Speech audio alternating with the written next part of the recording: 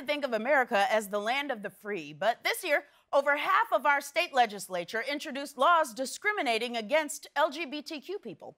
Unfortunately, making laws that target queer people isn't new, it's actually an American tradition. I'll explain in a segment called How Did We Get Here?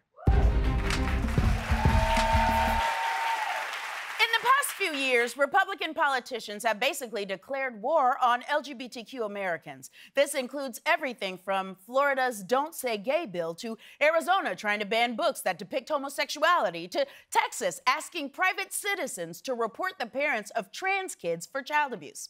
Now, I hate even saying those things. It feels like they're pulled off of something called Satan's to-do list. It's the same list that includes make eye drops and super glue bottles look exactly the same and make all Walgreens stores play Chumbawamba.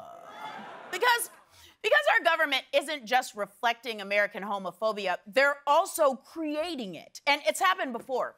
The FBI and the federal government have a long history of monitoring, outing, and criminalizing queer Americans. So let's go back to the 1930s to give you an idea how long ago that was. It was literally when they invented sliced bread. That's true. Before that, you had to eat the whole loaf like corn on the cob. Now, in 1936, a boy named Charles Matson was kidnapped and eventually killed. It was tragic, and the case was all over the news. The FBI was under a lot of pressure to solve it. Then, a random informant told the FBI that the crime looked like it had been done by a sexual deviant or sexual pervert. Now, those were euphemisms they used back then for gay people. Like how now, when someone is pregnant, we say they have a bun in the oven. Or when they're unemployed, we say they're an influencer. Now, the FBI never solved Matson's kidnapping and never had any actual evidence that a gay man was involved. But by spreading the rumor that Matson was kidnapped by a gay man, they started a campaign of homophobia that still echoes today. It's worth mentioning that in those days, the FBI was headed by J. Edgar Hoover, who many historians believe was a closeted gay man. Now, was Hoover straight in making homophobic laws that reflected the culture around him? Was he gay and motivated by internalized homophobia? Did the J stand for jingles? Those are things we will never know for sure. The only thing we do know is, straight or gay, Jingles was a bitch. So, the FBI secretly started monitoring gay people and began a campaign to make Americans believe that queer people were preying on children and, even weirder, working as spies for the Soviet Union, which is ridiculous. The Soviet Union didn't have time to hire gay people. They were too busy giving steroids to athletes. But the fear-mongering worked. In 1950, Congress held a hearing called Homosexuals in Government. And shortly after that, J. Edgar Hoover issued a memo creating an FBI file to report any, quote, sexual deviants who worked for the government, which is horrifying. The only time it's okay to keep a list of gay people is if you're Santa Claus trying to remember who gets Patti LuPone tickets.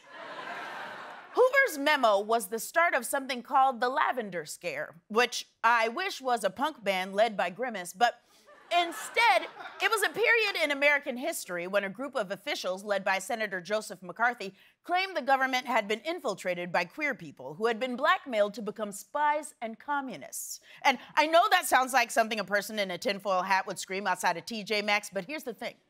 It worked. In 1953, President Eisenhower executed Executive Order 10450, banning gay people from working for the government or its contractors. And countless employees who were gay or suspected of being gay lost their jobs. That's an insane reason to be fired. This is America.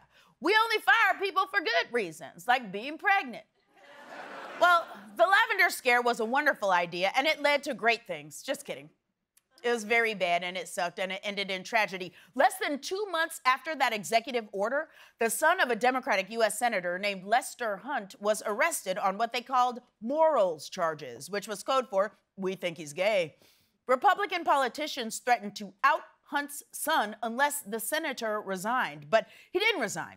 Instead, the senator killed himself because that's what happens when politicians demonize the queer community. People get hurt and people get killed, which brings us back to today.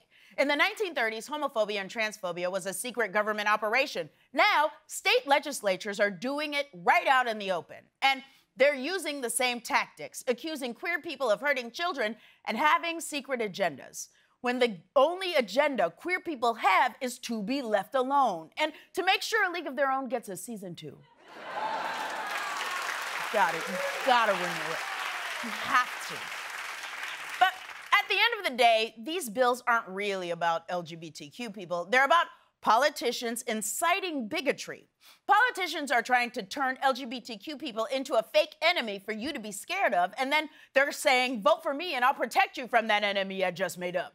And this is well-worn, lazy territory, and it's how they get votes.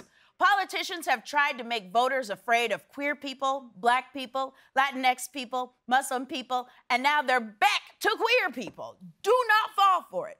If you do, you're dumber than a guy eating bread like corn on the cob. This has been How Did We Get Here?